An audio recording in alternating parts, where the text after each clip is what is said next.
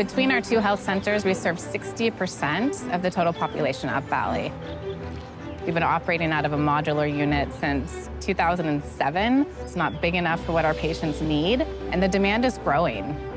You know, a lot of the physicians have either left the area or retired, so there's real family practice desert up here. So we are, a lot of times, the only clinic that people can come to.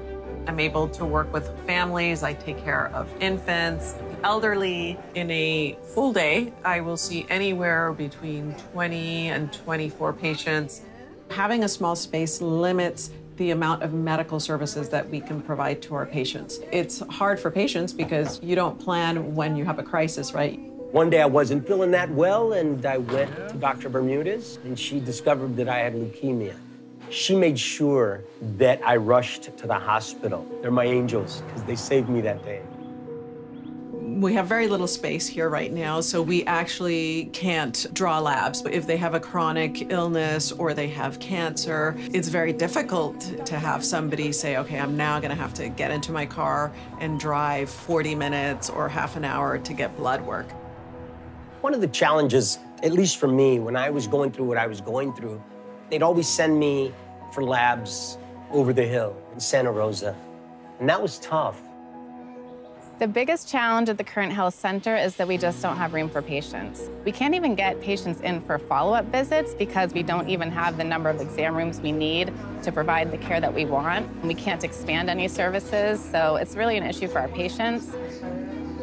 The other thing with this small space is that it's not soundproof. This is the provider's office, so obviously there's not room for two people in here. We also have the vaccines stored here, so every day I'm having the medical assistants come in and out, so there's no real privacy unless I shut my door. In the office there, to have a little more space, it goes with a little more privacy for the person going there, because there's times when, as a 56-year-old man, you walk in there and there's things you don't want everyone to hear. And everybody hears it. It has a small town, and then everyone's gonna know. Right now, we can't offer all the medical services we would like to, but to have a bigger center where they're gonna feel more supported and they're gonna have more services, they can start making changes in their life. And we wanna affect change in the whole family and the whole community. We're hearing more and more people who can't get appointments, having to travel long distances for care. We haven't been able to find a solution until now. We know that if we build this facility, we can provide that care for every member of this community who needs access.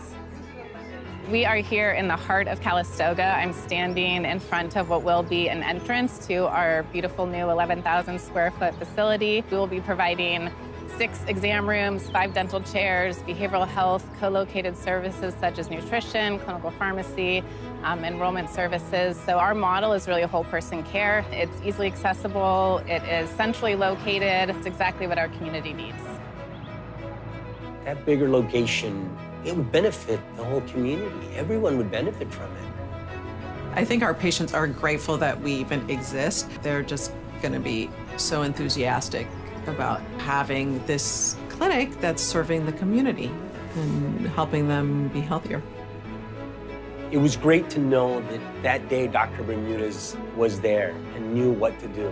As someone who has a business here and has made a home here, and my 4 boys are from here, and to be here,